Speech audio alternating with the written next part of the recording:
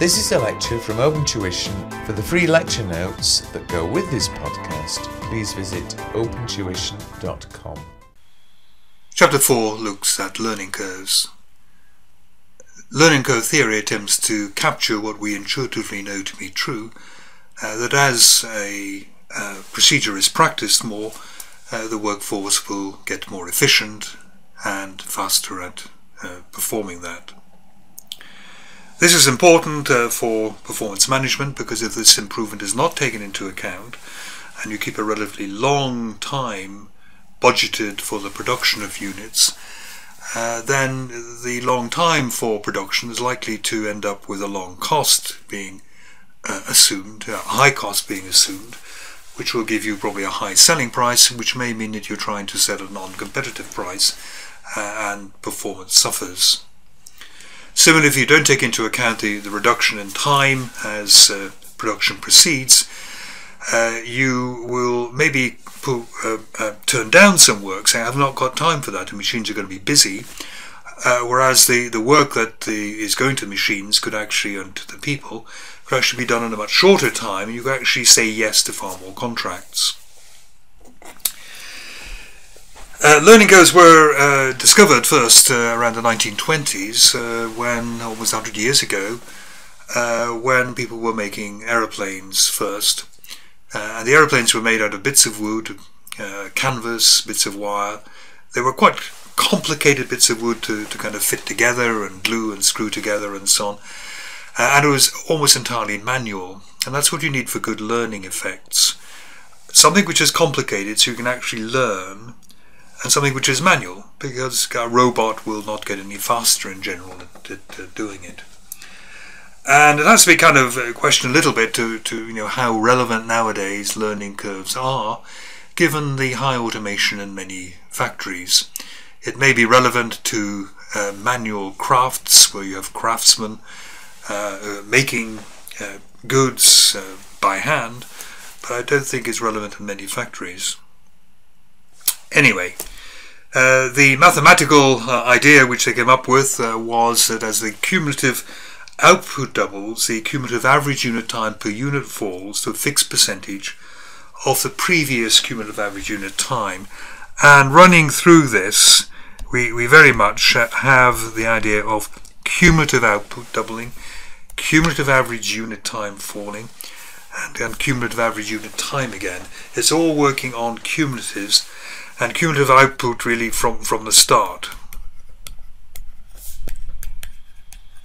So all of these cumulatives, cumulative times, cumulative average unit times, cumulative production, are from the very first batch, or the very first unit that's been made. Mathematically, it can be represented by this equation. We'll come on to look at this. We think this equation will be given to you.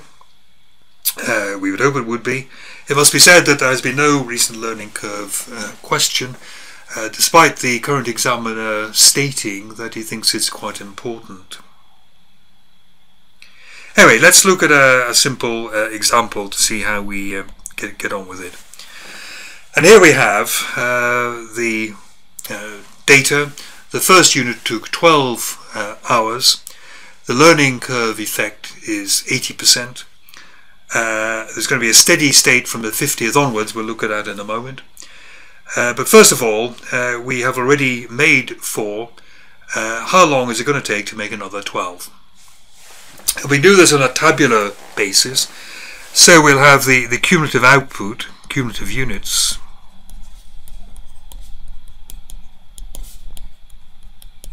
So we made 1, and we can only go up and doubling here. So cumulative number of units here, 1, 2, 4, 8, 16. Cumulative average unit time. Well, the first unit took 12, it's only 1 unit, so it must have been 12. Now what the learning rule says is that every time you double output, the cumulative average unit time falls to 80% of what it was. So every one of these little leaps as we go down here, we're going to be multiplied by 0.8. So the first one, 12 times 0.8 is going to be 9.6. Then The next one, 9.6 times 0.8, going to be 7.68. Then 7.68 times 0.8, 6.144. And then finally 6.144 times 0.8 is going to be 4.9152. Let me just see if I can get rid of that down there. Good. And the third column, you're going to have the cumulative time.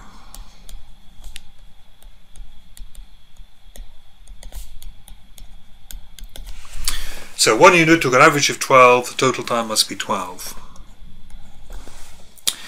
2 units take an average of 9.6, so 2 times 9.6, 19.2 is going to be the total time there. 4 units took an average of 7.68 per unit, so that's going to be 30.72. 8 units, each taking 6.144, it's going to be 49.152. And finally 16 units taking 4.9152, it's going to be 78.6432.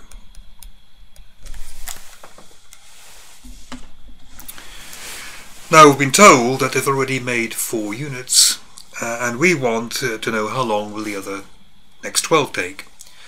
So 4 units already plus another 12 will bring us up to 16. So this works in the doubling. So we've made 4 units, that would have taken 30.72. By the time we've making a total of 16, we'll be up there at 78.6432. So if you take 78.6432 minus 30.72, this must be the time for the last 12 units in that 16, or the next 12 units. So 78.6432 minus 30.72 is saying about 47.9. Let's call it, yeah, okay, we can keep it. Now no one would in real life work to this kind of accuracy, but the first unit took 12, and then later on we were making 12. It's really 4 times that, so it's only about 48. So the learning curve effect is really quite marked, and we can see this on the next slide. How if we move along to here, this is the way it works. So here we have the cumulative average unit time going down this green line. This is the output here, okay? So this is the cumulative output. And when we made 1 unit we had 12, and by the time we were up having made a cumulative number of units, where did we get to in this? We are going down kind of really very rapidly, kind of down here. So you get the best or the most effective learning curve effect in the early stages of production. Thereafter it takes longer and longer and longer to actually enjoy that learning curve effect. And really by the time you're out of kind of along here, to all intents and purposes, learning has just about hit a steady state. And it will hit a steady state, it will in fact supposed to hit a steady state, it will not keep improving, even though the theory says that. It will not keep improving because, for example, people simply can't move faster. It takes a certain amount of time to put in a screw, and you can't get any faster than that. You have to walk from here to here, and you're already running and you can't run any faster. It may take time for glue to set, and so on. And of course there'll be a bit of a turnover of employees. So what's reckoned is at some stage out here you're going to hit the steady state. And that's what we'll look at next. So here's the problem kind of restated. What we want to find out is if the steady state is reached at item 50, then the same time is going to be for item 50, 51, 52, up to 1000, wherever you're going to be going. So if a steady state is reached at item 50, that's a very important figure for future planning. And really you have to use this formula. And the formula has been given here again to you. Y, that is the cumulative average unit time. A is the time for the first unit of the first batch. X is how many units you've produced cumulatively. And the B is the log of the learning curve factor over log of 2. So the way we get to the time for the 50th item, and that's never going to vary, 50, 51, 52, 53, it's all going to be the same. You find the total time for 50 items, and then you subtract the total time for 49 items. Note that the time for the 50th item is not the cumulative average time for 50 items. The cumulative average time for 50 items will be the 12 hours for the first item, the 9.6 for the second item, and so on, averaged all the way down. The 50th item is going to be made indeed very, very efficiently because we're well down this learning curve effect. So here's the calculation done for us. The cumulative average unit time for 50 is, well, time for the first was the 12. Let me just get this writing again. We can do that. Time for the first was 12, the first item. And then we are wanting to work out the cumulative average unit time for 50. So the 50 goes in there as the A. A big one is the X. And then the B is going to be the same no matter where we're going here. It's 0.8 over 2, log of 0.8 over log of 2. You may well find yourself using buttons on your calculator which you have never used before to work this out, and it's worth practicing. You can, if you want to, before we get on to this, if we were to go back a couple of slides, what we can do is you could use the formula to work out how long will the next 12 take. What's the cumulative average time for 16 using the formula? What's the cumulative average time for 4 using the formula? And go on like that. Anyway, here what we have is the cumulative average unit time by the time I got up to 50 is 30.4059. And if instead of going to 50 we were simply to go to 49, the cumulative average unit time would be that. Notice this here is greater than that one, because by the time we've made 49 we haven't got quite as much learning improvement as by the time we've got to 50. The total time for 50 will be more, but the cumulative average time for 50 will be less because the 50th will pull down the average. You always have to go through total times. So if the cumulative average unit time for 50 is 30.4059, then the total time for 50 will be 50 times that. And if the cumulative average unit time for 49 is 3.4281, then the total time for 49 units will be 49 times that average is 167. And the difference between those here must be the time for the 50th. 50 items took 170.295, 49 items took 167.977. The 50th must take the difference, 2.318. Around 2.3 is perhaps what people will actually put into their budgets for planning purposes, maybe rather than keeping to kind of 3 decimal places. Now, as I said, there are no recent examples, certainly from the current syllabus, of learning curves. However, the examiner did say it was important, so you can't ignore it.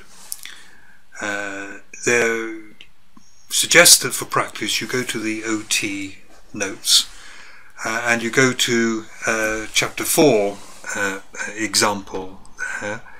The answers are in the back of the notes here, so you want to go to the chapter 4 example just to give a little bit of practice. Some of you, if you have the Kaplan book, there is an older question in the, or there is at the moment in the Kaplan book, which is called the Great Western Cake Company. It's from June 06. So if you have the Kaplan book, it's called the Great Western Cake Company. I have looked briefly through the BPP book, and I don't see it there.